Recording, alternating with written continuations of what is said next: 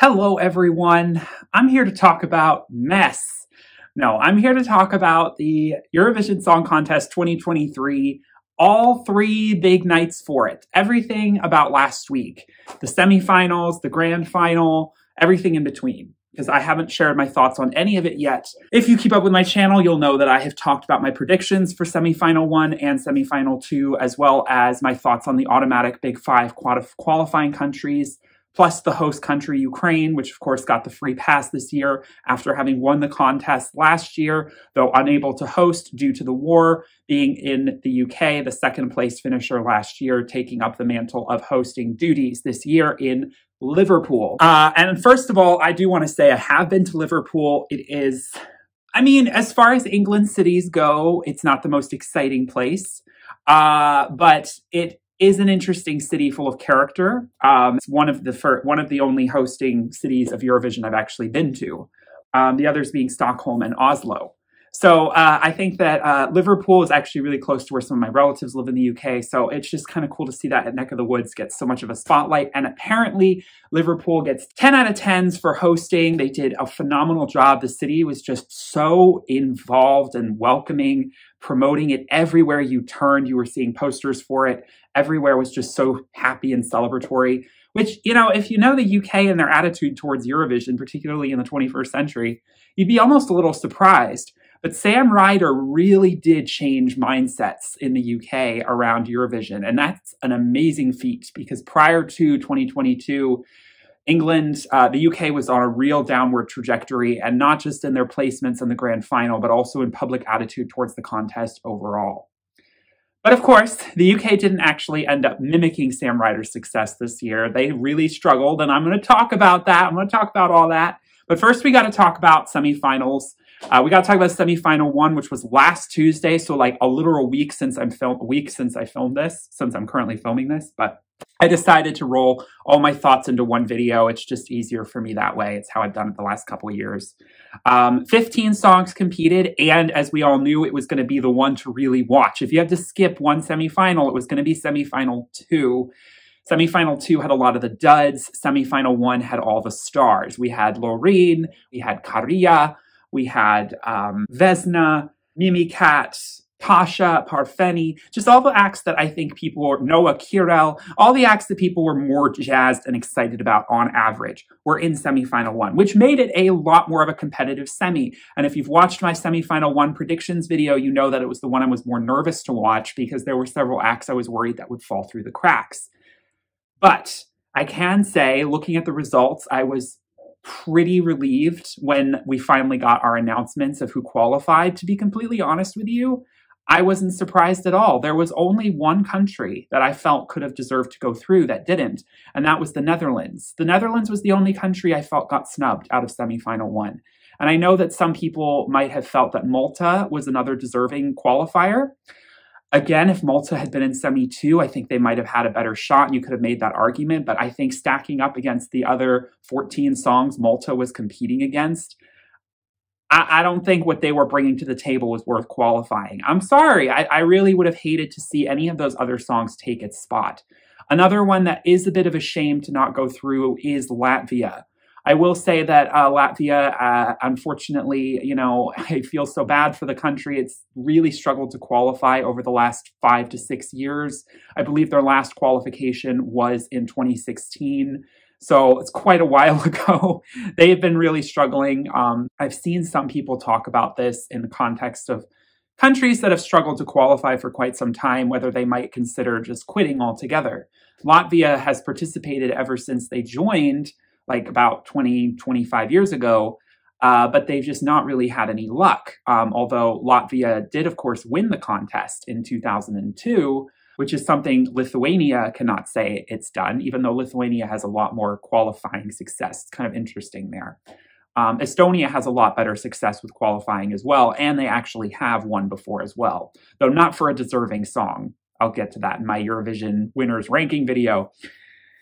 But Sudden Lights is a tough one for me because I'll be honest, I really did struggle to fully embrace this song. If you watched my initial ranking of all 37 songs, I wasn't having an immediate response to it. I felt as though the song was very middle of the road, and if it didn't qualify out of the group we had in semifinal 1, I just didn't feel like it again. If it had been in semi 2, there are several songs in semifinal 2 that I would have happily seen go to let Latvia in. But when we're looking at semifinal 1, I'm just not entirely sure that it had a spot.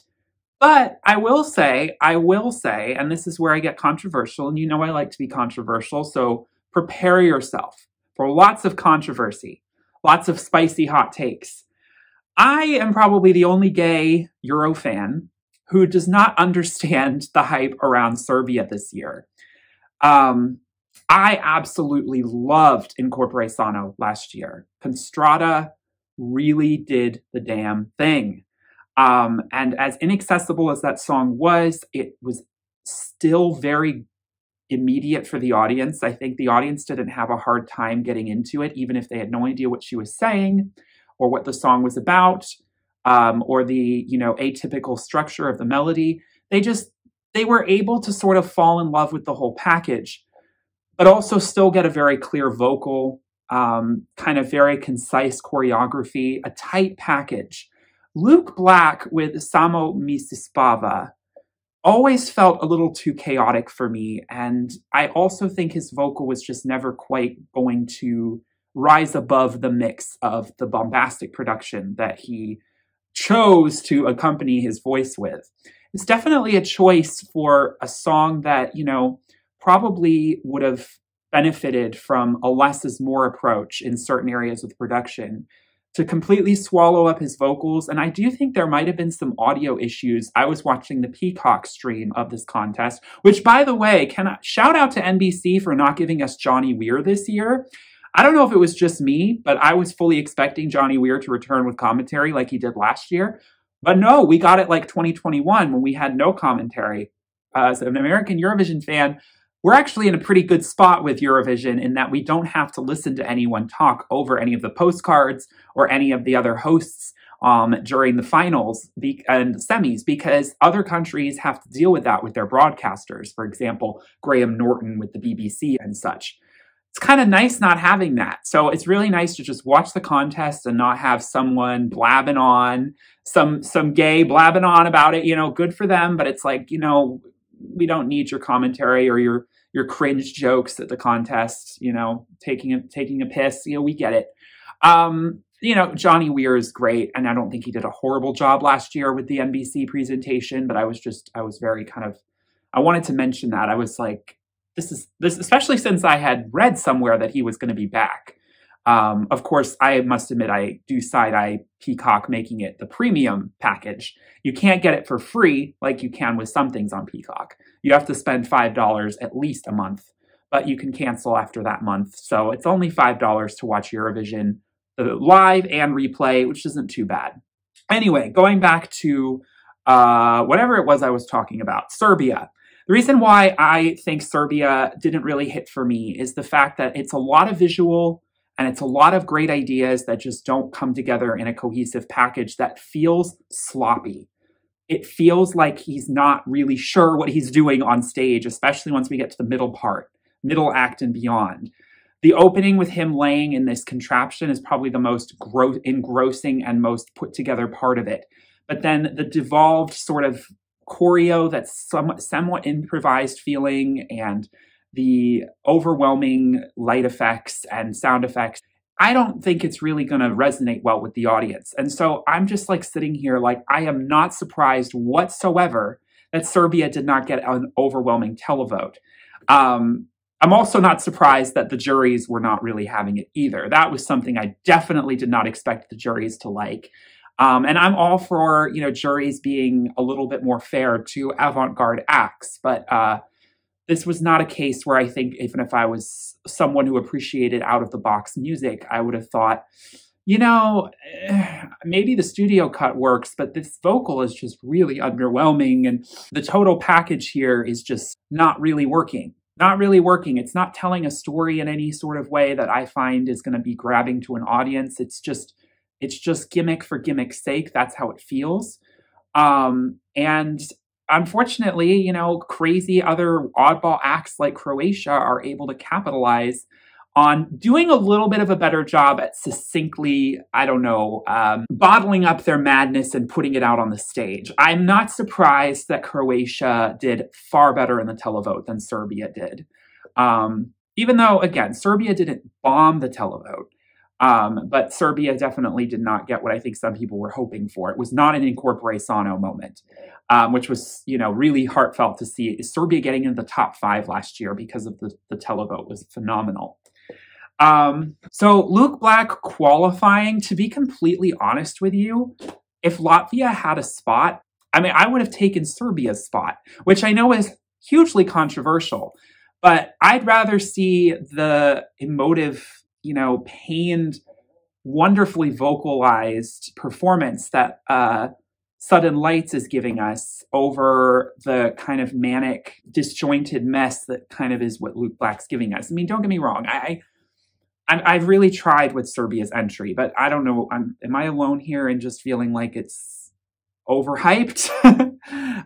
Yeah, so I feel bad for Latvia, and I definitely could have seen Latvia get in there. The Netherlands is tricky because I understand why it didn't qualify. I do. I think that Dion and Mia perhaps were not engaging enough with the audience. They were having an insular moment on stage. And I actually really liked the idea of the rotating plinth and them sort of taking a little bit of a 70s disco outfit choice to a song that feels a lot more sort of 90s alternative Britpop. And you know that I love the song. You know that I think Burning Daylight is a hell of a tune with a really emotional undercurrent. Just reading the lyrics and getting the story coming across with it, I was fully engrossed with it. And Switzerland was going to be its biggest competition, and Switzerland ended up going through. And I'm not surprised. I think that Remo Forer just really knocked it out of the park with his vocals. I mean, his execution, the staging was really well considered, very well crafted. Everything felt purposeful. Water Gun exceeded expectations, and I think there was a lot of controversy around Dion and Mia and whether they had really the right chemistry together. They had been put together for this song. They hadn't met each other before they sang it together. You know, Duncan Lawrence, who was sort of the person who set them up, possibly was losing faith in them as well, and that was spiraling out into the media. And so it became like the Netherlands is not really feeling confident. That's the narrative we're taking with us going forward. But from what I can gather, Dion and Mia had their best performance out of all the rehearsals and any pre-parties that we had seen on that stage in semifinal 1. So I'm glad that for the moment where it really mattered, they pulled out all the stops, but it wasn't enough for the televote. But remember, if we'd had juries in the semis, could they have qualified? I think they definitely would have had more of a shot. I think Serbia getting through was largely, I think Serbia was lucky that the juries were not taking part in the semis. And I think that it really screwed the Netherlands. I'm not sure about Latvia. I'm a little bit, Latvia is one of those where the juries, I don't know if it would have been conventional enough for them. They don't seem to like that kind of genre of music. They don't like to push it through. So I don't know if that alternative rock thing would have worked for them, but 100% feel like the Netherlands might have inched through. But I also feel like having both Switzerland and the Netherlands qualifying might have been a little too much for most people. And especially if Serbia and Latvia are the ones not getting through because of that. But then, of course, we've got Croatia, which was the other controversial qualifier. Now, I am not surprised Croatia qualified. Not surprised at all. It's a Moldova 2022 kind of moment. There's a cultural, diasporic, Slavic Balkan country kind of thing going on where they really ate it up. Bonkers sort of memeability of it is something that snapshots really well to grab the audience's attention, because I think the audience also appreciates when an act perhaps isn't taking itself as seriously, and perhaps Luke Black comes across a little pretentious because he's taking himself very seriously. You can tell that on stage. But they're like, I don't get it. It's weird. But But Croatia looks like they're just having fun. Look at these old men, you know, dressing up in wacky clothes and, you know, in drag, and oh, they're making a commentary on Putin. Like, oh yeah, we're down for this message, you know. I mean, you know, there's just a lot of galvanizing things that I think worked in the favor of Croatia that sort of was Incorporação's strengths last year, as well as Trenetul's strengths, the Jijob song last year. What are you going to do? I'm not surprised it qualified. And all of the other qualifiers were, you know, obvious. I mean, you know, I was so relieved for Moldova. I was worried that Moldova, you know, I was worried. But I knew that Pasha would serve. I think Pasha did phenomenal. I know that his vocals were a little hushed at the beginning. It was hard to hear. I'm not entirely sure if that's also, again, just some audio problems that we were having, particularly with semifinal one. You know, since I don't understand the language to begin with, I don't really mind so much when it's harder to hear. And I could still tell he was singing, you know, I could tell it felt like something was off in the audio. But then it kicked up, and, you know, it's kind of interesting. I finally am doing a sort of deep dive into Eurovision history. And when I say history, I'm not going back that far. So, I mean, there's a lot of Eurovision to catch up on. But I recently kind of fully dived into the 2012 song contest, which is kind of apt for this year because of Loreen, but also because of Pasha. You know, he is the other 2012 returnee this year, not just Loreen. And his song from 2012, it's so funny to think this is the same person who's giving us Soarele și Luna, because, you know, I see the similarities in the voice and his delivery, but I also am just like, he really just improved in my mind, in my eyes, creatively so much over what he sent in 2012. 2012 felt like an Alexander Rybak knockoff a little bit. Like it was trying to capitalize off that success with Fairy Tale. It's not terrible. It's melodic enough, but I definitely feel like him going, you know, full folk ethnic rave pop was the right move for him, because it was just the right level of mysterious and cohesive. And I was worried that it would get the Fulen treatment. It survived. It did pretty well in the semi. It didn't even come bottom in the semi, so I was very happy for that. Obviously, Czechia, we knew that was going through. Vesna only improved with time. There was a point after the pre-parties, which I didn't watch any of those performances, but people were saying Vesna wasn't going to bring it. Vesna brought it. Oh, they just, the only thing I will say is the pink outfits, particularly the color of it, which I understand, you know, it's about female solidarity, the color pink. It's a very stereotypical color to associate with women. It feels a little less progressive than what they're pushing. But I wouldn't say that the outfits blow me away in the same way that the outfits for the music video would. They don't feel quite Slavic enough. I will say the long braids are what pull it all together. I think that that gimmick that they can use for the choreography really speaks volumes, and makes the whole image of sort of disjointed Barbie doll come together so much more wonderfully. I just think that the pink color choice was interesting. It wasn't exactly what I would have expected, but they pulled it off. They really did. And actually, I kind of wouldn't have had it any other way now that I've seen the performance several times. And they're just so hypnotic and well in tune with each other. Some of the best choreography I think we had, at least in terms of the way it was laid out on stage for us, the way they worked with the stage as a group, you know, 6 members that aren't a band. That's a lot of people to coordinate when there, you know, is a lot to look at, but they're very synchronized. And anyway, they did a great job. Obviously the big two, well, Portugal, Mimicat going through, not surprising. It's interesting. My mom kept commenting she didn't like that song. It felt like the tempo was sped up just a smidge more than I was even expecting. And, I don't have a problem with it. It's fun, you know, Portuguese flamenco. And I think that that's something that we need more of in the contest. And Portuguese being sung in the contest is also important. We haven't had that in a little while. So, yeah, Mimicat did her thing. Loreen and Karja took it home. No surprise there. Finland, of course, carried with 177 points from the televote. Sweden coming in second. We have Israel in third place. This was all to be expected. Czechia fourth, Moldova in fifth.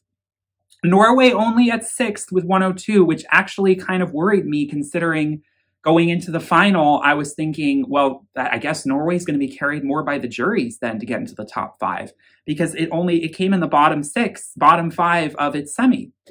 So I was surprised that Norway didn't come higher, but then it got an amazing televote score on the final night, which bumped it into the top 5, and I was very happy to see that. Switzerland coming in 7th, Croatia, and then Portugal, and then, yeah, Serbia coming at the bottom. I think that makes sense. And so, like, you could argue that Latvia and Serbia could have swapped. So let's talk about Ireland, which actually did not come at the bottom. Ireland got 10 points from the public. Look, it's no secret here if you've watched my channel. I think that We Are One by Wild Youth is an atrocious song, okay? And it's rare that I, use that word, because I feel like it's very easy for me to criticize stuff. I'm not a musician, you know. There is something about that song that is so infuriating that I don't have any qualms about calling it garbage. The song is not trying. The performance they gave is not trying. The vocals were a little harsh. There were moments when it didn't feel like he was fully singing and was relying too much on backing vocal, which is a controversial thing that the contest has been allowing more of in recent contests. I think we need to roll that back. I do think backing vocal can be useful for some artists for certain things, but they cannot use it as a crutch. And I feel like Ireland was doing that. I mean, he tried to really pull out all the stops with this gold jumpsuit that was way too tight for him. He was definitely going for some points there, I suppose. But it wasn't that flattering altogether. And I just think the song and the music video are pitiful. Pitiful. I'm sorry. It's a pitiful attempt from a country that is just obviously not trying.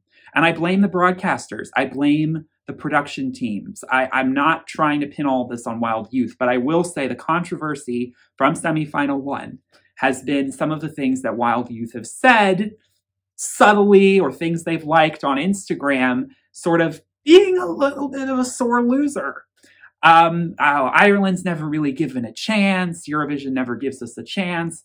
I know that every country wants to qualify and goes in with that expectation, but I really think Ireland should have saw the writing on the wall. If they're really that shocked that they didn't go through, that I don't know what to tell you. Look at the other songs you're competing against and look at what you're bringing to the table.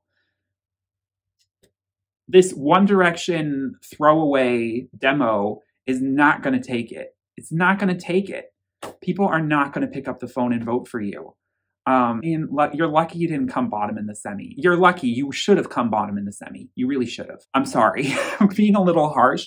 But seeing Wild Youth's reaction to it makes me sort of double down a little bit. Now, I will say there's some other controversy that is a little bit different that didn't help Wild Youth with the public, at least as far as anyone in the UK giving Ireland some love, because I think it was more in the UK that this was a thing. So one of the managers of Wild Youth made a comment on Twitter responding to a transgender woman being arrested in the UK for attacking another transgender woman, which is something that isn't brought up a lot when you see transphobes talking about this, because this was a flashpoint discussion thing for TERF Twitter. And, you know, in the photo, it's an older trans woman. It's an older trans woman. The trans woman has recently transitioned. So the conversation around passing as a woman is a hot topic here. But the person who commented said something along the lines of, you know, they were calling out the headline of the article for referring to the perpetrator of the crime as a woman, when, you know, to their view, clearly was not. And I don't want to get too much further into it, but that caused a lot of backlash. And then Wild Youth fired their manager, or this person who was attached to their team. Correct me if I'm wrong. I'm not sure it was their manager. They fired the person who was associated with them on that. And then they got a lot of backlash from people who are a little more conservative and transphobic, because saying, you know, well, he was just telling the truth, and how dare you censor someone for saying the truth? You know, this is not a transgender woman. This is a man in a dress and all of these things. And so Wild Youth kind of got themselves in a lose-lose situation because they did the right thing by what most people progressive standards would allow, because Wild Youth want to promote being progressive and inclusive, but they got a lot of backlash for it as well. And the controversy sort of stained them a lot. So that's why I'm not so surprised they didn't come in the bottom, because they won over a lot of the progressive youth, probably in the UK voting, thinking like, well, Ireland deserves some love, probably not going to get a lot. And they did make a very important stand on this issue. So we're going to send them some love. I think if they hadn't had that controversy, they wouldn't have gotten as much press and traction, and people would have rightfully forgotten about them. Because after you saw the performance, who's going to waste money voting for them? I'm sorry. Who on earth? I mean, Malta, you can make a case for. Even Azerbaijan, God bless. Azerbaijan never stood a chance in that semi. But, I would have put them above. I would have put them through over Ireland, totally. They were cute. Oh, they're so cute. They were so humbling to watch on stage. But yeah, Ireland was a bathroom break. The bigger conversation around Ireland is a big one. They have not qualified since 2018, but more egregiously, they have only qualified once in the last 10 iterations of the contest, because the last time they qualified again before that was in 2013, so 10 years ago. They have qualified once in 10 years. And a lot of people argue that their song that qualified in 2018 only did so because of identity politics. It was very much a gay anthem, and everyone wanted to rally around that. And I think that there's probably some of that helping it, but I also thought it was a sweet song, sweet sort of Ed Sheeran light melody, and I don't hate that it qualified. But Ireland, what's going on? And then if you look at the songs they've sent in the last 10 years, I got to be real with you. I don't disagree. Now, there's a couple blind spots I still have in the mid-2010s. So when I finally do my research on some of those Irish entries, I'll fully let you know. But from 2018 onwards, I 100% agree with their non-qualifier streak. Last year with Brooke Scullion, I would admit that is a little bit more of a case to qualify, but I still do not understand why so many people were upset. I mean, I understand why they were upset, because they like Brooke and they want a girl bop on stage. I still don't understand why people think that it was so egregious that she didn't qualify, when at the end of the day, I still don't think those vocals were giving what they should. I don't think that performance on its own, the song itself, was doing Brooke any favors. I went into this, I ranted about it in my last year's video. I don't want to spend too much longer on this, but That's Rich did not deserve to qualify, and I am sorry, that's the case. That is the tea. I'm not a fan of the song. And what are you going to do? So yeah, Ireland, what are we going to do? Well, you got to rethink things. We need to fire that person who's been in charge of the RTE song selection, that broadcaster. He has to go.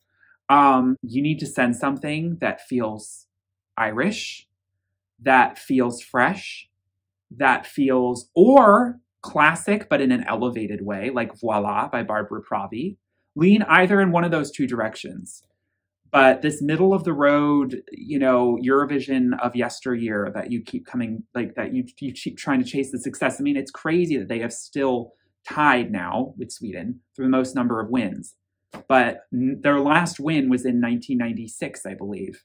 Years later, they're not giving any effort. They're not trying at all. And I think Ireland has such a wealth of musicians and history of music. It's just painful that arguably one of the most beautifully musical countries in the world is doing so badly at Eurovision. This is the country of Sinead O'Connor and of Enya and Clannad.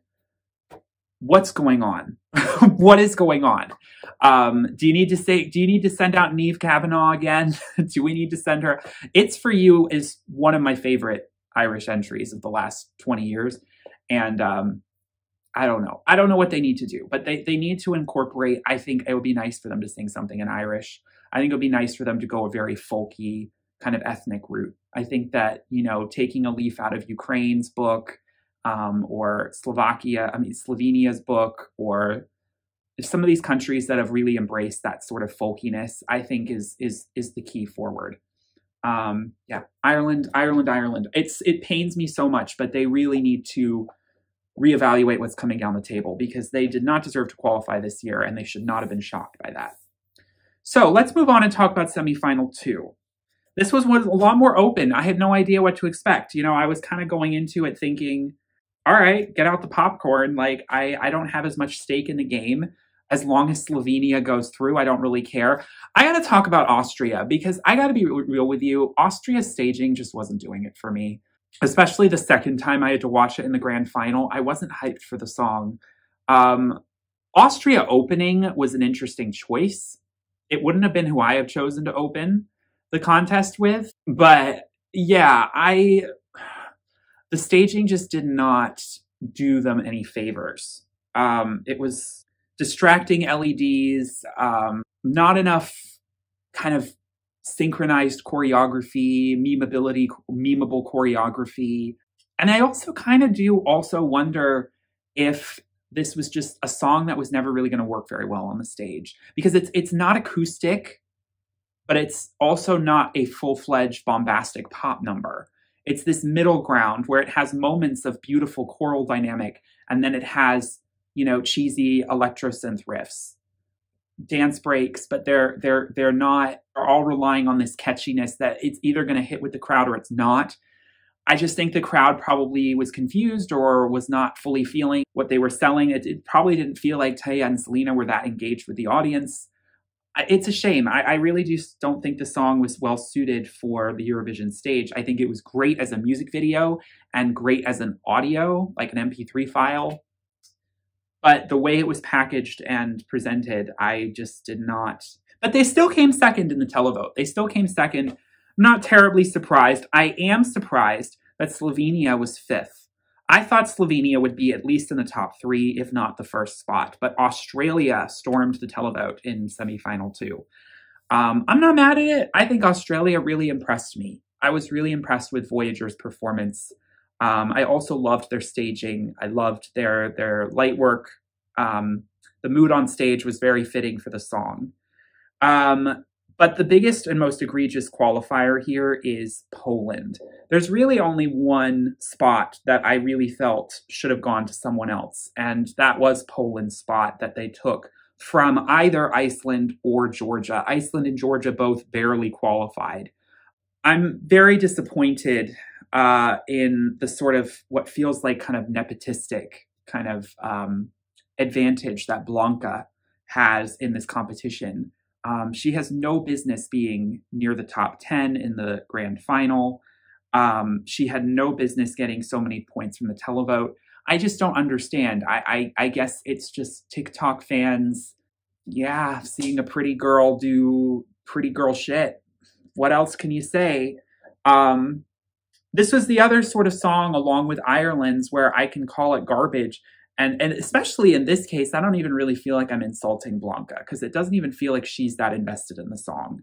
It feels like, well, they gave this to me and I'm just told to do the dance and I'm pretty, I can do this. Okay, fine. But Noah Kirill wipes the floor with me, wipes the floor with me in terms of choreography. And I actually don't think Blanca is a terrible dancer. I think she does do what she needs to do for a very mediocre pop song on stage. But this song should never have been in the final. That was the frustrating qualifier.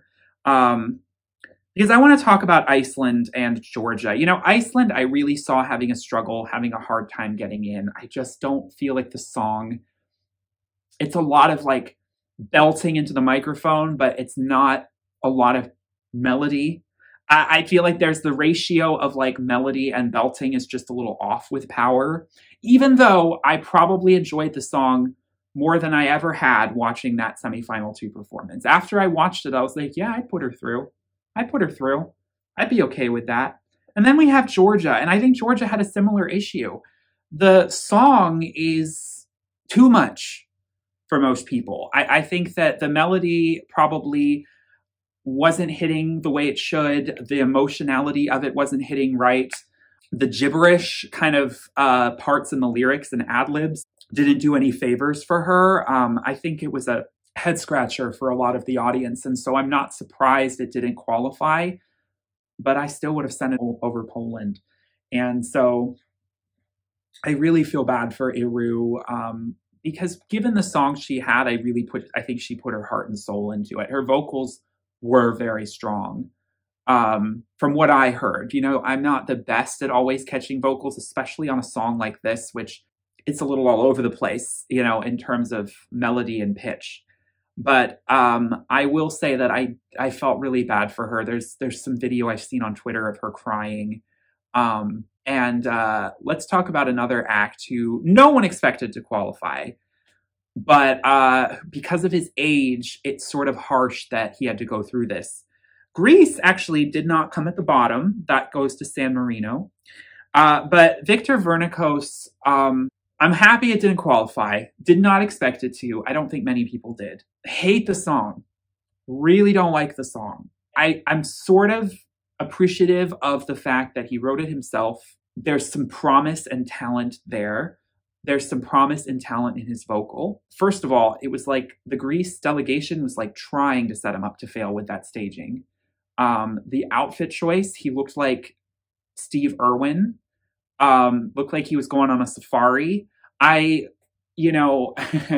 gotta be real with you. Seeing bare leg from a male, like bare hairy leg with ankle socks on the Eurovision stage, I'm like, do you know where you are?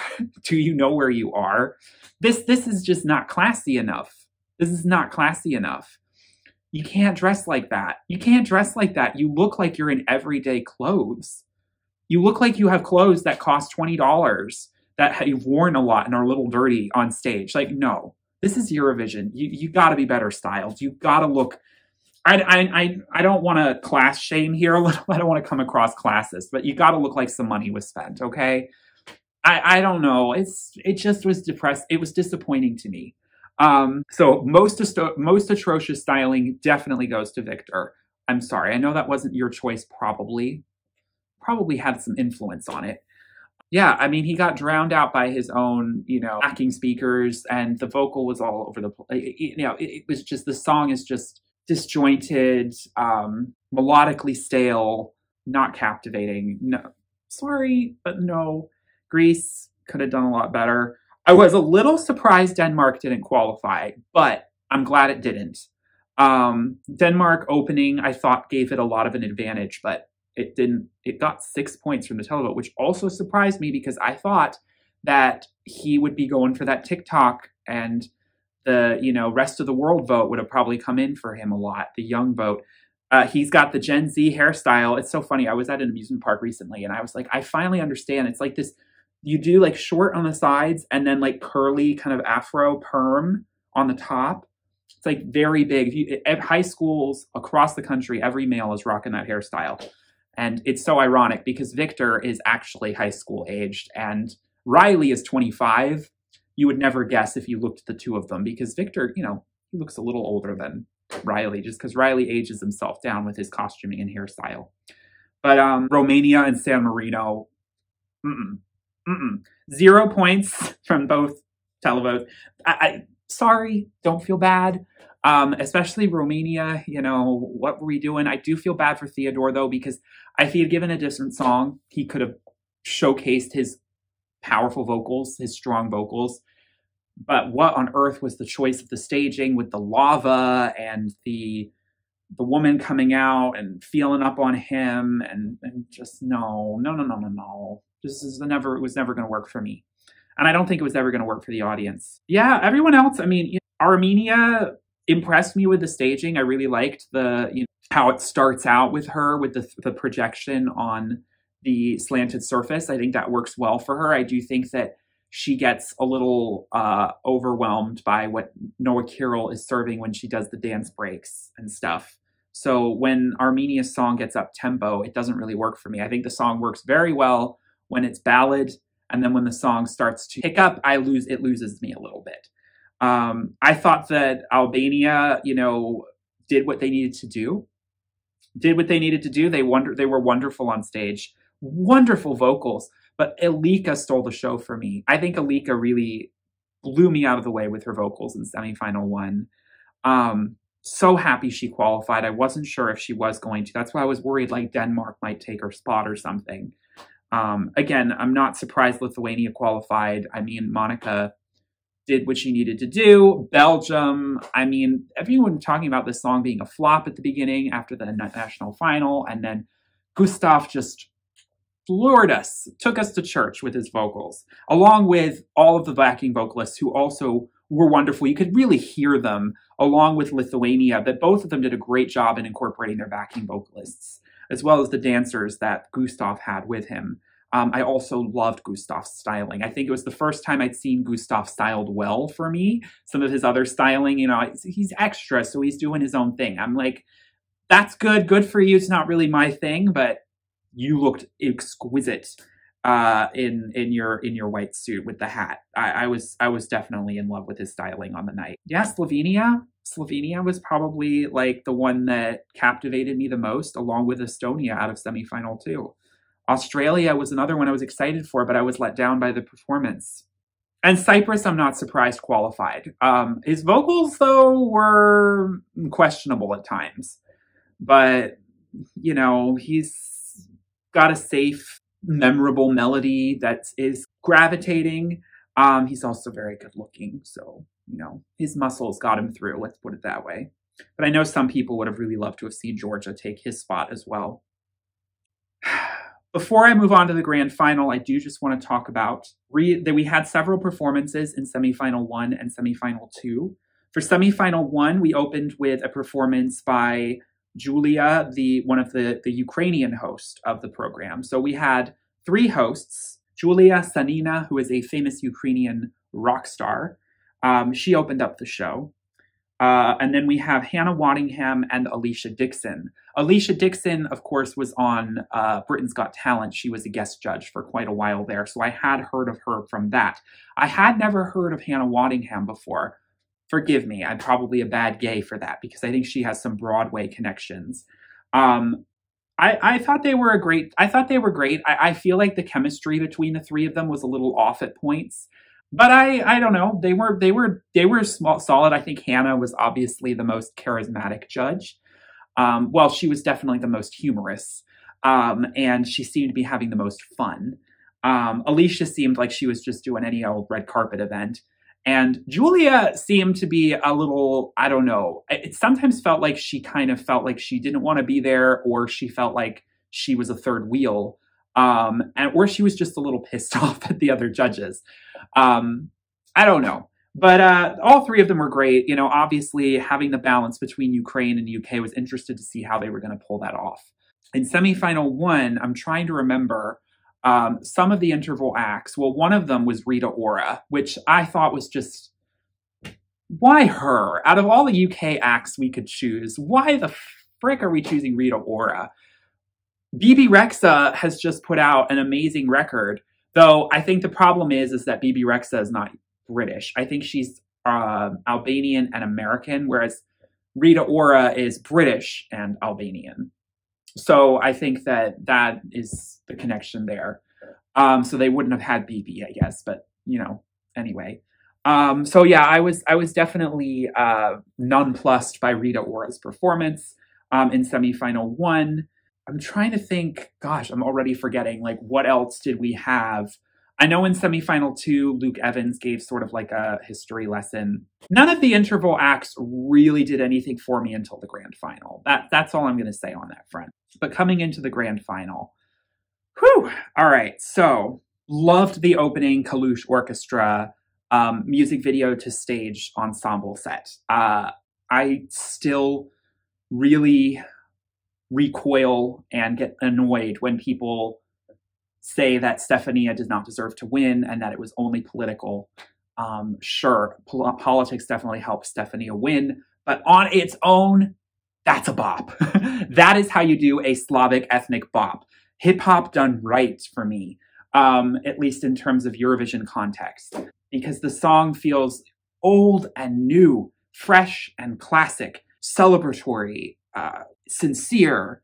You don't have to understand the lyrics. You just feel amped up. You feel like you want to march on the streets with them and dance and express your Slavic solidarity. You know, like and the melody, I mean, let's don't forget they're good singers. They harmonize beautifully. when they're singing Stefania. Like they sing the chorus so wonderfully with the flute. Oh, please. I could listen to that song on and on and on. And there were some cameos. We had Andrew Lloyd Webber on the piano. We had Joss Stone, a famous UK singer, sort of appearing in different shots of the video. But probably the most surprising, and I was watching with my family, it was sort of sudden. We were all like, and I was like, is that her? Is that who I think that is? Is that Dutch? Is that Kate Middleton? Is that the Princess of Wales? Kate Middleton playing Stefania on the piano for a brief period of time in a palace. Now, I will say, I've seen on Twitter, apparently in Liverpool, in the stadium, when that clip came on, there were definitely some boos. I won't say the whole stadium seemed to be booing, but it was probably a sizable amount.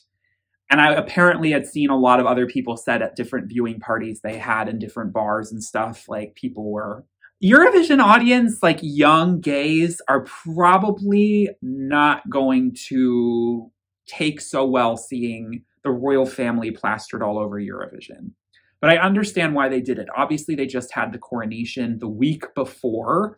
This has been a bit of a crazy time for the UK. So they obviously are capitalizing on that. King Charles and Camilla opened the stage a few weeks ago. They went to Liverpool and they hit this button and, you know, revealed it. They also appeared briefly in the Eurovision Liverpool commercial, the preview that they put out right before the beginning of semifinal one. So, you know, they're obviously, you know, the UK is celebrating the UK, just like when they hosted the Olympics. It's not surprising that they're going to put the royal family in there. But, I mean, it's going to be a little controversial. It's going to be a little controversial.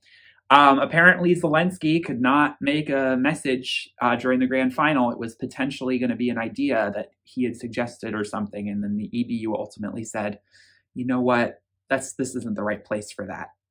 It didn't matter because I felt like we felt the Ukrainian solidarity throughout, especially the entire grand final. I mean, it was so drenched in emotion for Ukraine. But what was wonderful was that, unlike last year, Ukraine didn't, I felt like, place somewhere that I felt like it didn't deserve in terms of public vote and jury. And we'll get to that when we talk about the end results, because I was a little unsure where Ukraine was going to fit this year. So there's a lot of factors coming in here. But it did not win, which was good, because I did not believe that, or even come second place. Ukraine had no business being in the top 3 this year. I'm sorry, it was just a fact. It was just a fact. Ukraine got their flowers last year. Doesn't mean we have to give them to them again this year. And, you know, because of the war, I mean, we opened up with Austria, like I said. I felt that was an interesting choice. Portugal got that dreaded second place spot. Yeah, the second place spot is the worst place to be in the final. It's a given. And, you know, Portugal ended up doing pretty badly. Portugal ended up coming in spot 23rd. They only got, I believe, 16 points from the public. Second spot curse, still going strong. I wonder, Loreen would have probably been Loreen or Carria would have probably been the only acts immune to it if they had been placed in the second place spot. And then we flowed through the night. We ended with the UK, the very lackluster performance. We had a interval act of Sam Ryder, who brought out Brian May of Queen. I mean, no Paul McCartney. Okay. I thought we were going to have Paul McCartney and Ringo. You know, Liverpool. When is Liverpool going to ever get to host Eurovision again? This is the time to celebrate the Beatles. I was a little surprised. I guess some people thought it was a little too on the nose for them to bring out Paul McCartney and Ringo. But I thought they were going to. We did get a John Lennon cover by Mahmood when we covered the songbook of Liverpool, which Imagine is one of those. John Lennon is Liverpudlian, of course. Which ended in Gary and the Pacemakers' famous cover song, You'll Never Walk Alone, which actually is from a musical from the 40s that no one really remembers, but that song just like blew up. And Jerry and the Pacemakers made it very famous in the 60s. They loved the, you know, way everyone came together to sing You'll Never Walk Alone. We also had Netta singing You Spin Me Right Round Like a Record, which I thought was a weird, bizarre choice for her as a song. And she looked like Spider. Netta is just one of those big question marks for me. Like, I can't really tell if I'm put off by her or if I respect it. I guess I respect her and her quirkiness, but you know, something about it, it's just giving off like, look at me, look at me, look at me. I'm the shit, but like what you're wearing is crap. You look like a joke in your costuming. Like who styled you? Like, is someone trying to make fun of you? Like, is someone setting you up to fail? Anyway, and we also had Cornelia Jacobs. So I thought that was wonderful use of her with the water effects and everything. That was really well done. They brought out a 1993, the UK act for 1993, Sonia, which I thought was, you know, a great tribute to 30 years, you know, of a country. I've never heard the song before or heard of the artist, but great tribute for an old Eurovision legend. I would have loved to have seen, you know, some bigger UK stars come to that stage. You know, I don't know, why couldn't we have had, I guess the coronation also was very lacking in big British stars. We didn't get Harry Styles or Ed Sheeran or Adele or Coldplay or Sam Smith or Elton John.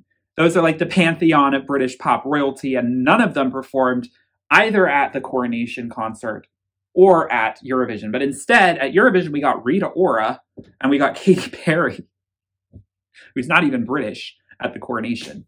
It's a little surprising. I feel like the Brits kind of got starved of the opportunity to showcase some of their own talent. But oh well. Yeah, Robbie Williams could have done something at Eurovision. I don't know. It is kind of surprising that they didn't pull from some of their heavyweights and have them on stage, considering, you know, other years we've had people who aren't even from that country perform, like Justin Timberlake performed in Sweden in 2016, you know, or Madonna in Israel in 2019. Anyway, I do like giving it to a lot of Eurovision alum, though. Having Dathi come back, Dathi from Iceland, it's wonderful to see them on stage. And then we get the points from the juries. And, you know, I heard someone say this is the new bathroom break. It might be. But boy, did the juries make their presence known. I really do believe the juries were exacting some revenge about being shut out of the semis. I think that explains a little bit of some of the goofiness going on here. This is, unfortunately, I gotta be honest with you, this was when my mood started to dip a little bit once we started getting well into the 37 juries. It's a real shame, because the one I was the most excited about, it had been rumored and then confirmed for the UK. Of course, Ukraine gave their points first. And then at the end, the UK gave their points.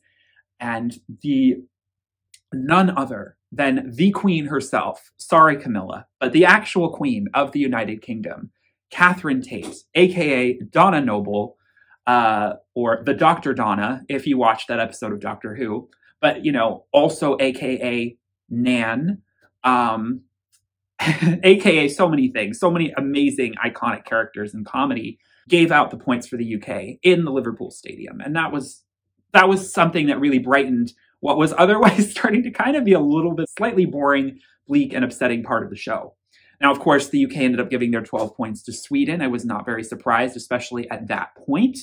But yeah, let's break down some of these jury points here. When we look at the jury ranking, so this is before we bring in the televote, Sweden stormed the jury with a whopping 340 points. Sweden received 12 points from 15 countries.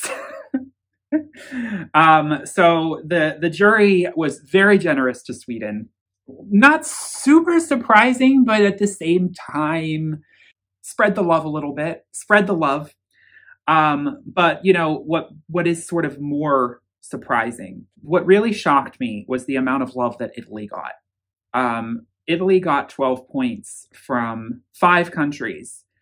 You know, some of them were to be expected, like San Marino, Slovenia, Slovenia, and Croatia. I was a little surprised Austria gave them 12 points, but Italy was given a lot of love. And I'm just a little surprised if they want to go for a male ballad, why did they decide that Remo wasn't worthy of giving almost any points? Um, I find that to be kind of baffling. The only country who gave them 10 points was Finland. Switzerland was not given very much. They accrued 92 points. I did not think that Marco was that strong. It wasn't bad. His vocals weren't bad. But maybe, I will say, Marco was one of the bathroom breaks for me during the grand final. And that was part of the problem. I sort of was a little shocked because I assumed that Italy wasn't going to do that well this year. I mean, Italy has done really well with the televote, regardless. And Italy has done in history a lot worse with the jury. So why this year are the juries finally waking up to Italy when there's been stronger entries and Italy has not gotten nearly as much love? That's what sort of bothers me a little bit. Yeah, I don't know. Marco, little overrated by the juries. Israel, very overrated by the juries. 5 countries gave 12 points to Israel. Now, I will say, it is highly controversial that Israel is even allowed to participate in the contest right now, especially considering the situation in Ukraine and Russia. A lot of people are saying that Israel is committing similar atrocities and war crimes that Russia and Belarus are, but Israel is still invited to participate. Israel isn't even technically in Europe, but it is still allowed to participate. They have some points, okay? They have some points. I side-eye it a little bit. I forget which country it was that said this when they were giving out their points, but there was a lot of mention of Ukraine and peace, obviously, from the jury. And then they award 12 points to Israel. It's a little bit like, well, what? What are we doing? Azerbaijan giving 12 points to Israel, I'm not so surprised about. Same with Armenia, definitely not so surprised there. But Italy and France, I was not very happy about that. Noah does do what she needs to do with the performance. I think that she executes the choreography so perfectly that regardless if you can't stand the song, you have to give that props. I don't think she had a bad vocal at all. She was on top of it, like very well controlled. The breath work was amazing to control and not seem out of breath and very on point all the time. The staging was pretty immaculate. So, is it surprising that it did so well? It's not surprising it did well with the public. I knew the public was going to love it. But I was just a little surprised the juries gave it so much love. It came third with the juries, I believe. Second with the juries over 1 point. So Israel and Italy were kept hopping over each other. It was like, we basically knew Sweden had an almost insurmountable lead of jury points by the time we were halfway through. And that's what started to kind of get my mood a little soured, because I was noticing that these 3 countries were pretty much soaking up all the points and hardly anything was going anywhere else. So a few other countries that did receive 12 points. Belgium was probably the most surprising. Belgium received, I believe, 12 points from 2 countries, Greece and Australia. And that was really kind of refreshing. That was really refreshing from those countries. Very unexpected. Greece giving Belgium their 12 points? Like, what? The Greeks are probably in a tizzy about that. But, hey, all right, thank you for not giving it to Italy, okay? So I was happy to see Belgium do way better than I absolutely thought they would. I was impressed. Australia also received 2 12 points. They received them from Portugal and from Iceland. I was very happy to see Iceland send the love there. I feel like the Icelandic juries were truly doing the right thing. Australia deserves some points. It's a song that at the beginning I would have thought, oh no, give it to someone else. But now I'm like, no, they deserve some love. I was very happy to see that Czechia did get a little bit of love from Switzerland. That was probably one of the most heartwarming 12 points that I saw. I wanted to hug Switzerland. I was just like, thank you. Because it was late into the thing. And I was like, is Czechia going to get any love? Czechia deserves that. And then Finland. Finland did get some love, of course, from Sweden. Sweden sent their 12 points to Finland, as well as Norway. And that's not too surprising. I would have loved to have seen Estonia send their 12 points there. They sent 10. And then I believe the only other country to receive 12 points was Ukraine from Czechia. I expected at least one country was going to give 12 to Ukraine. Ukraine ended up getting 54 points from the juries, which seems right to me. I knew that the public was probably going to be what really boosted that song. You know, it was a little pitchy.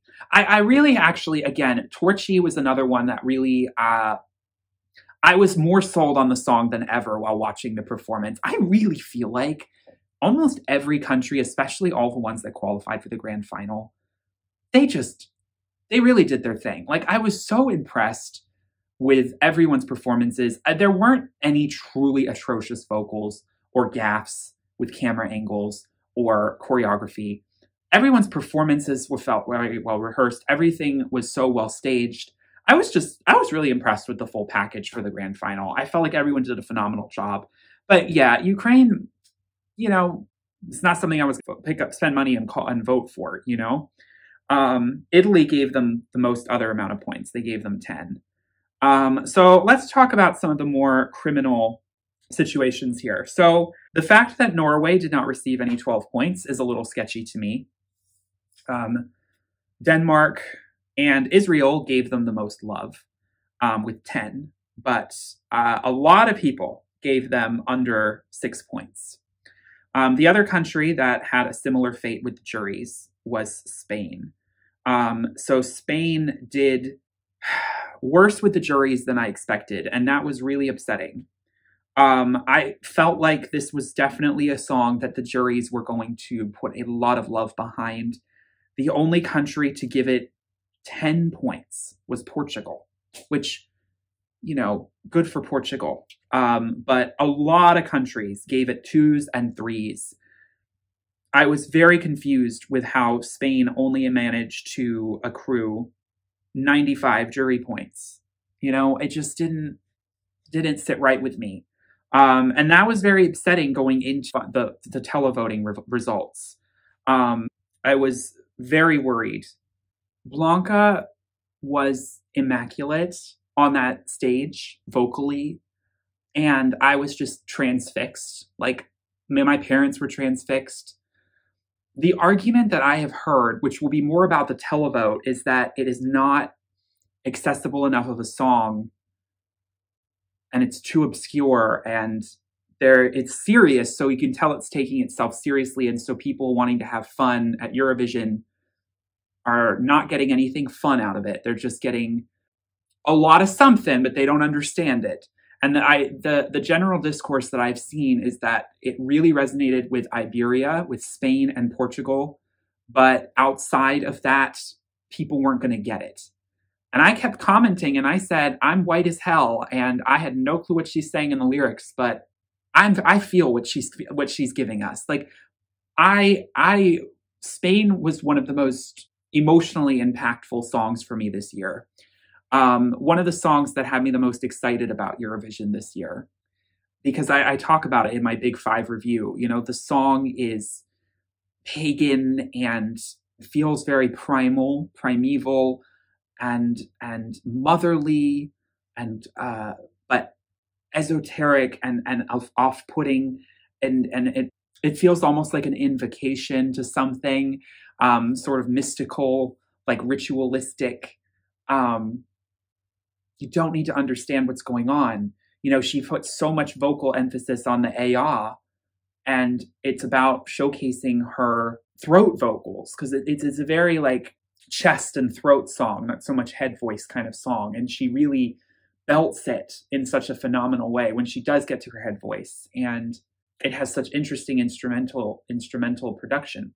So yeah, I see what they're saying, but boy, does the general public have horrible taste.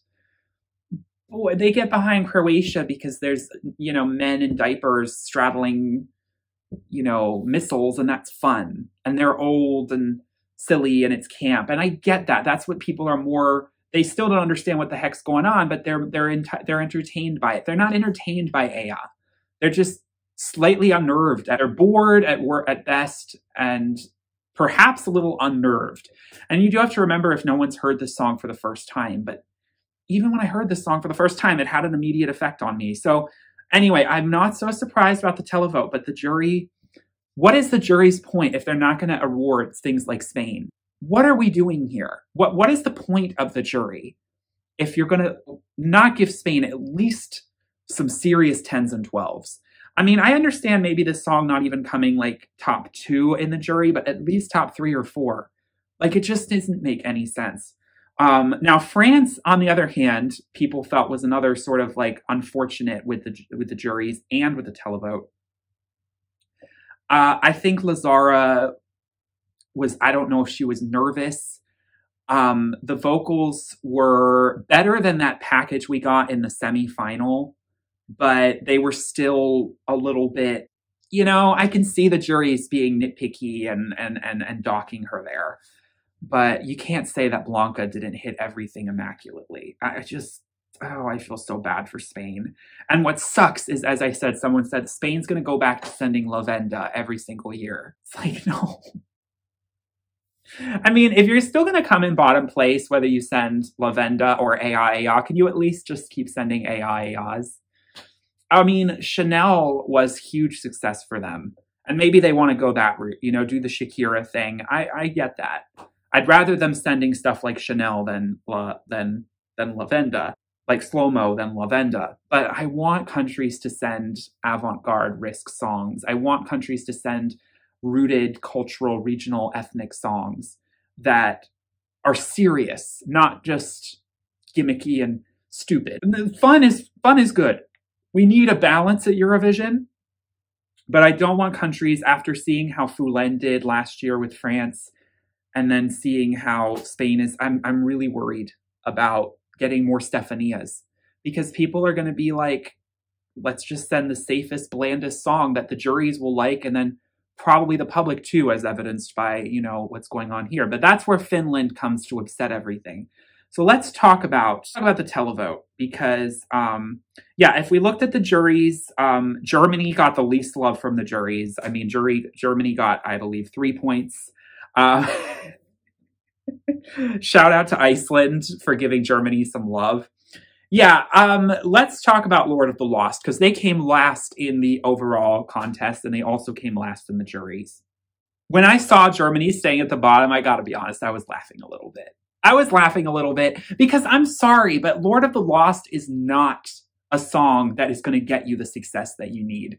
Now, I will remind people, going to 18 points cumulative, which is still bottom place, but the fact that there were no Nil Point this year, very strong.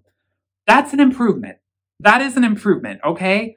You didn't get 0 points. You got 18. You got 15 from the public. A little surprised it wasn't more. I thought the public would have been a little bit more on board, wouldn't it? And I knew the juries were not going to be. People are saying it's the most robbed Eurovision entry, the most undeserved bottom placement. I haven't seen every contest and I haven't studied all the bottom placements, but that seems like a stretch. Now, maybe it is. I will say this.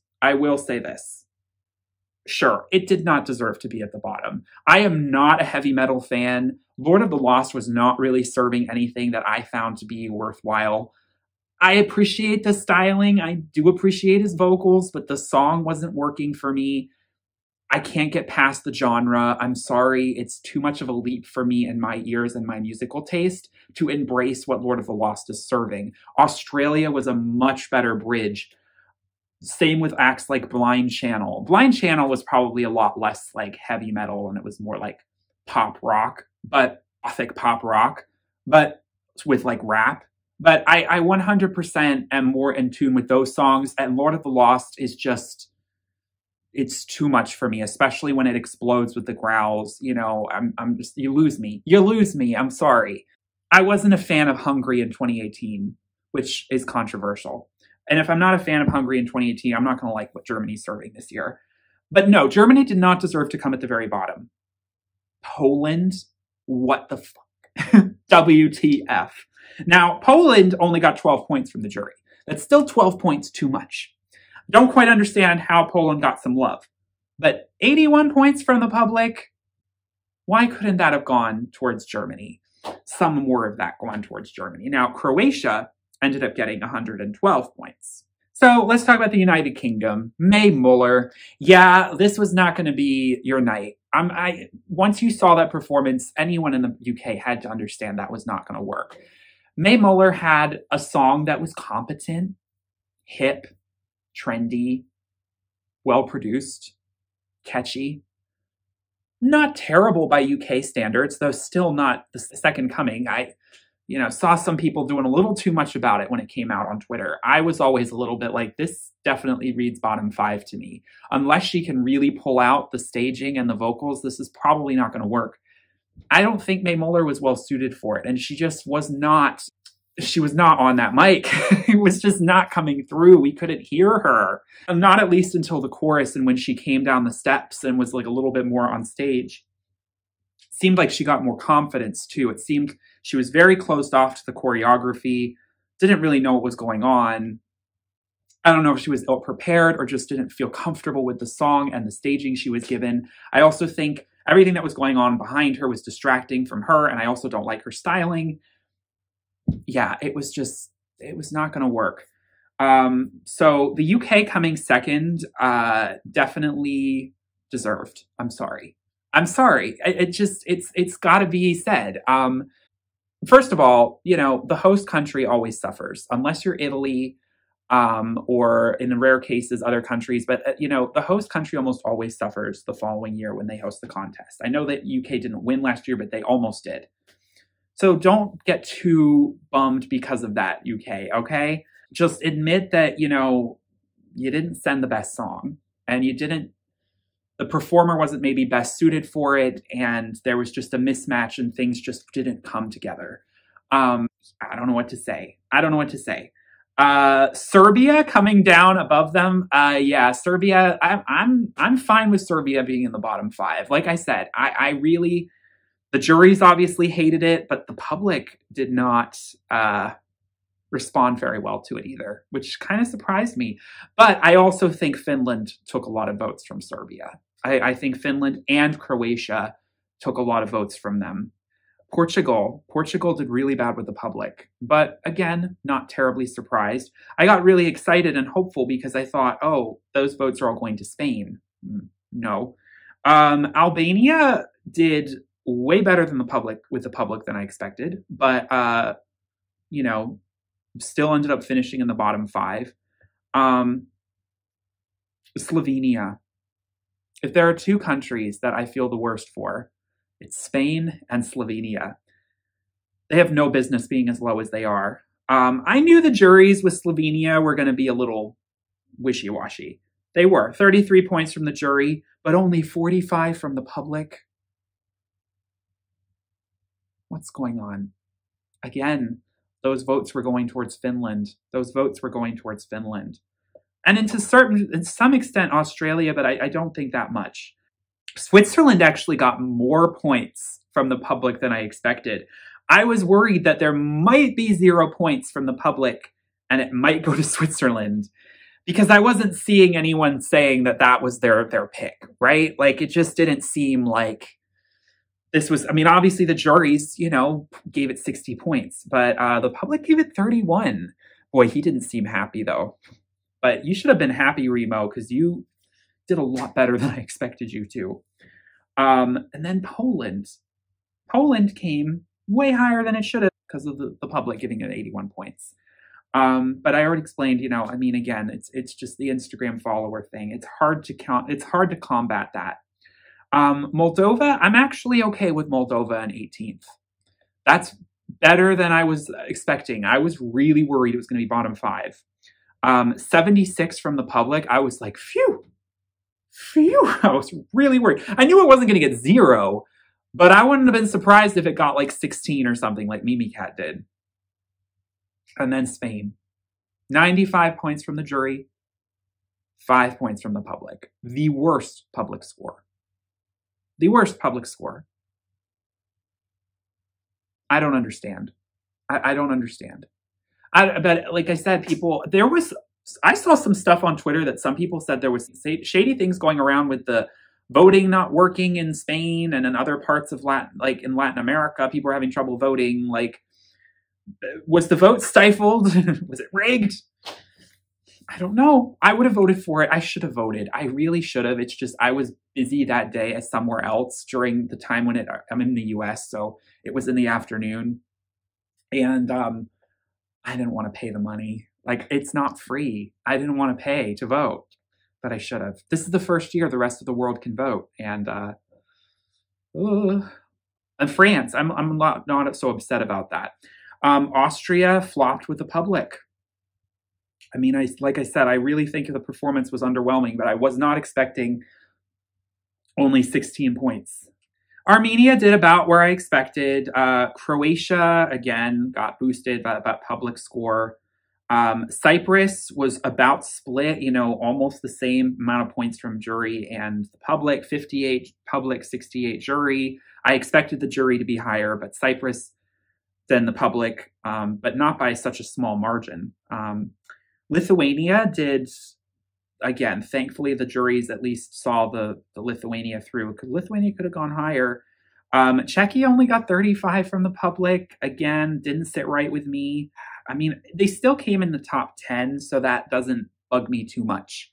Thankfully, the juries saw Czechia and the value of it to a certain extent, and gave it some love. But again, Spain, what's going on? And then Australia, 21 points from the public. I was kind of shocked that it wasn't more, because they got 130. There's a big jump between Czechia's jury points and Australia, the next one. Estonia did 22, Belgium 55, Ukraine got 189. Now, I will say, I was really unsure, because the tricky part about Ukraine this year is everyone wants to give Ukraine some points. You don't want Ukraine in the bottom 5 when they're in the middle of the war for their lives, right? But we also don't necessarily want Ukraine in the top 5. So I am very happy that Ukraine came 6th. They stayed out of the top 5. So I don't think it deserved to be there, but I also don't believe it deserved to be in the bottom 5. Not even really in the bottom 10. After the performance, and with you throwing in some political sympathy votes, I was really worried that Ukraine, was going to get an absurd televote score. And I knew it wasn't still going to win. I just knew that, Loreen would make sure that didn't happen, if anything else. But, yeah. So ultimately I was okay with that. But then when we got Norway's jury points, 216, I was like, oh, there's some justice. I knew Norway would come through with the jury, the public. I'm just shocked that the juries tanked her so hard. Really shocked she only got 52 points from the juries. I don't understand that, even more so than Spain, because Norway's kind of offering what the juries like. Spain is what the juries don't love so much. But again, the juries need to be a little more well-rounded. They need to be appreciative of more diverse forms of music. That includes genres that I don't like heavy metal. I will be the first to say that. I can say that Spain was robbed, and I can also say that Germany was robbed from the juries. Because, Poland getting more points from the juries than Germany, what's going on here? But then Italy, 174, not a surprising score when you look at the public, but the jury of 176 being that was weird. Israel, 185, made 100% total sense. Finland, 376, the highest public score. If it was public only, they would have won quite comfortably, because Sweden had 243. So, a good 120, 130 point lead that Finland had on Sweden. But Sweden ended up having the best numbers with the jury and the public. And, this is how it's been for a long time. And I will say this, Loreen still came second with the public.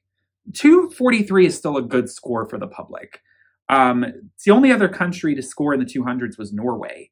So I wouldn't discount Sweden winning because Finland had a higher public score when, the rest of the other public scores were way lower. People were voting for Loreen, okay? People were voting for Loreen, but a lot of people were. People were chanting cha-cha-cha. At one point, Graham and Hannah seem to have to calm everyone down multiple times. So at the end of the day, I kind of saw this happening. Just like Sasha Colby winning Drag Race in season 15, it felt like at a certain point we were watching the eventual crowning of Loreen happen almost ever since Melfest. It was just like the bookies were so sure. I think Finland doing so well with the televote, I think that's why people are a little more peeved than they might have otherwise been, because it's like we were all preparing ourselves for this. I mean, a lot of people thought Finland was her biggest challenge, but I think a lot of us ultimately did see her winning out anyway, just because of the juries. Like, we knew how the jury was going to treat Finland. You know, to be fair, the juries actually did a lot better. That's the crazy thing. Finland did a lot better with the juries than I expected, and Spain did far worse. I don't quite understand that, because, you know, you can make the argument that Karia's vocals are a little dodgy. You know, if you're a strictly, you know, by the numbers music guru, you might vocal guru, classically trained vocalist, you're going to be side-eyeing what Karia is doing. He's not even really singing a lot of the time. But, you know, there's other ways of performing music. There's other ways of vocalizing. And Karia, his strengths are rhyming and rhythm. He is impeccably on point with his raps. It's not easy to rap like that and be on time with the tempo and then also dance and do choreography. He worked his butt off on stage. And his performance, you know, was sumptuous, we'll just say. I will say, you know, having the shirt off was always the smart move. Was always going to be the smart move with him. But, you know, everything about the concept around the performance and him being the puppet master of the cha-cha dancers, it just was always going to be a winning package for me. But Loreen was also serving a winning package with the screen on top of her and all the dramatics of the, you know. Is it better than Euphoria? That's a tough conversation. I actually think Tattoo has strengths that Euphoria doesn't. I think Euphoria is so in your face with the melody and the production. And I like that Tattoo is a little bit more insular, but then it explodes in a way that's very rewarding. Euphoria sounds, if Tattoo sounds like top 40 basic pop, I think Euphoria sounds even more basic. So I don't know. It's still good. It's well made, well produced, well vocally sung, Avicii-esque pop music, but pop balladry, Sia-esque balladry. But, you know, Loreen, yeah, did she have some advantage from winning before, the name recognition? Things come into favor, but, you know, she always was going to be the jury's favorite. And so I know a lot of people are upset, you know, do we abolish the juries? Do we bring juries back into the semifinals? Like, where's the path forward here?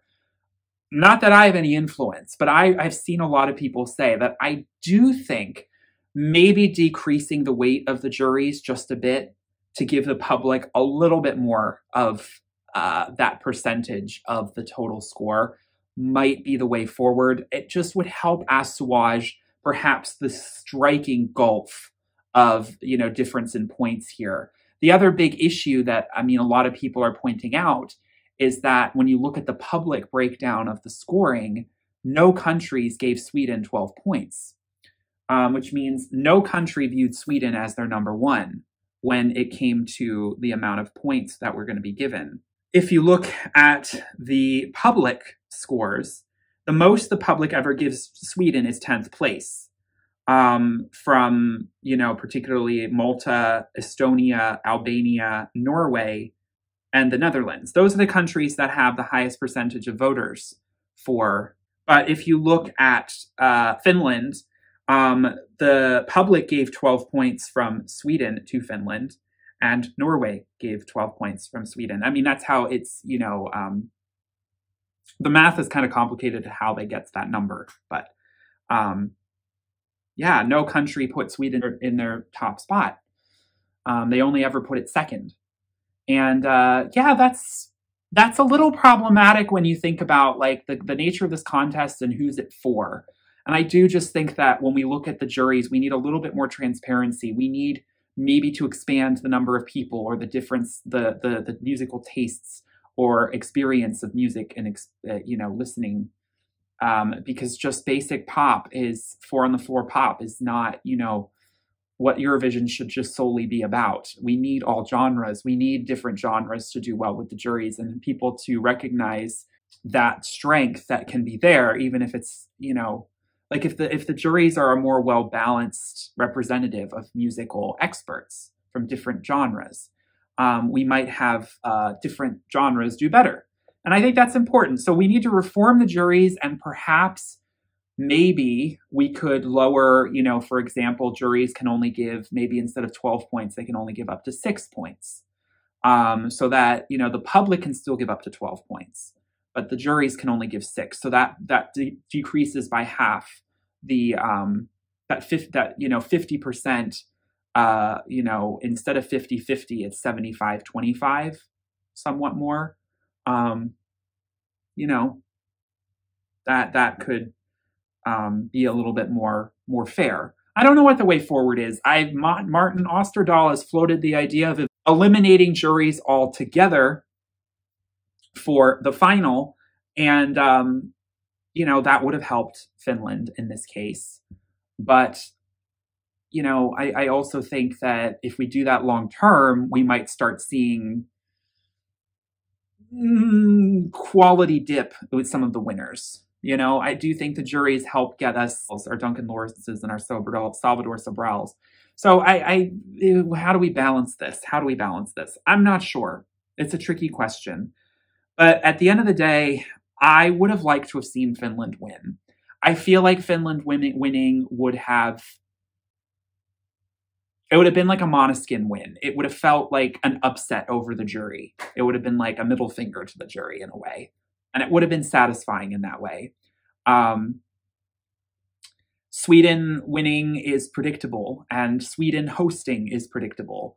I believe Finland has won before. Correct me if I'm wrong, but certainly not in the last 30 years. And I'm not sure. I think they have won before. But it's been a long time if they have. It would have been really interesting to see a different country host. But, next year is going to be the ABBA 50th anniversary. So I saw a lot of people say it's a conspiracy theory. It's all a setup. It was rigged. They sent the safest entry to get number 1. They called Loreen up. We need Eurovision in Stockholm next year, so you need to bring it home for us. And she did the dang thing. Look, Loreen deserves it. I think that Loreen...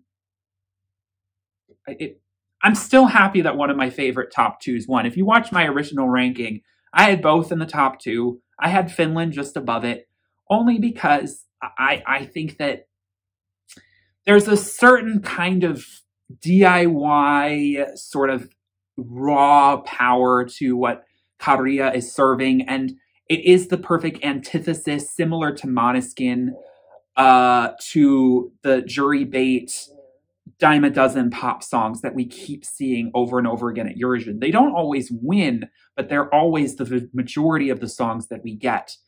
And it would have humbled Sweden a little bit. Because I think Sweden is a little high on its own supply, a little too confident when they don't always send the best stuff, but they think they deserve, like Sweden always qualifies for the final, like they're practically a Big Five country, even though they don't always send the best stuff and they still get overrated to a certain degree. See 2019, for example. So yeah, I don't know. I feel bad for Karja. He seems to be taking it hard, but don't come for him for that. He's actually being a real human. I feel like this is an important thing in someone's life, and to come so close and then not to win, you prepare yourself for it, but he's not trashing Loreen, and no one is. I think everyone is just processing it in their own way. Loreen is a deserved winner, and she is, the first time she won, she was the first woman of color to win the contest. And of course, now she is the first repeat winner that is a woman, but the second repeat winner overall the contest. Johnny Logan won in 1980 for a second time. So, you know, maybe this means that we're going to get more repeat winners from other years. Who knows? But it definitely opens up. I think it makes it a little bit more enticing to some of them to say, oh, Loreen did it. Maybe we can again too. But even if she'd come second place, that would have been a phenomenal finish for her. And Finland did phenomenally too. All the countries did well. I mean, it's just a shame that Spain, I don't know what happened. I don't know what happened. I was in a real bad mood after that result, particularly after the public, but also just seeing the juries and the way that they were with Spain and giving it all to Italy, and then of course tons to Sweden. In the meantime, you know, nothing for Norway, or hardly anything for Norway. You know, very little to Czechia, nothing to Lithuania. Belgium getting some love was nice. I appreciated that, but yeah, it was just kind of shocking. Really unexpected results, which I guess is good. It's not, but at the same time, it was expected that Loreen would win. What are your thoughts on the whole final and the final placements? Do you agree? Did your favorite win? What do you think could fix the contest, if that is a thing that can possibly be done? Because I feel like no matter how they tweak it, people are going to be like, oh, this creates this new problem, and now we're going to need to change it to sort this out. Like, not everyone's ever going to be happy with, I think, the way Eurovision is organized. I feel like we do have a lot of say, and we did actually get something changed. They were originally going to announce the qualifiers on stage, sort of like how they do on competition shows like American Idol. I'm glad that we ditched that idea. I'm so glad that by the time they actually did semifinal 1, they ditched that, because that's just unduly harsh. You know, we don't need to. Eurovision is a competition, and I do like to remind people of that. Some people like act like it's all fun and games. And it is all fun and games, but I also want songs to be competitive. I don't want songs to just send crap because they don't care. And whatever place you get is fine. It's like, no, you should care about what place you get. You should send good stuff. I want to see every country step up their game, but some more than others, obviously. But at the same time, we don't take it that seriously. We don't want to see Victor Vernon, you know, a 16-year-old fall to pieces on stage because they didn't qualify. Like, that's not what Eurovision is about. That's a little cruddy.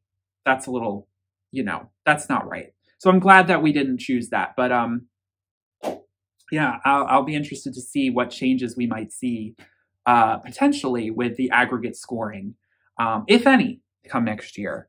But we'll be in Stockholm next year. Most likely Stockholm. It could be Malmo again. Apparently Gothenburg doesn't have the arena, at least under construction right now. I have been to Stockholm. I mean, I know it's expensive. I don't think I would be able to go for it, obviously. If I go to Sweden, it'd be for other reasons. Probably not for Eurovision, but we'll see. But now they tie Ireland for the most amount of wins. I bet they'll usurp Ireland, because I don't think Ireland's anywhere close to winning again. But I hope that Ireland can start qualifying again, you know? And then I hope that Germany can start getting higher than bottom 1 or 2. I hope Germany can, but also send a song that deserves it. I don't want them to send a bad song and it still get a weird score, like Poland, for example. Poland did way better than it should have. So with all that being said, those are my thoughts. I'm going to wrap this up. Thank you all so much for watching. I hope you all have a wonderful, blessed day. I will see you all in my next video. Peace, love, and light. Bye.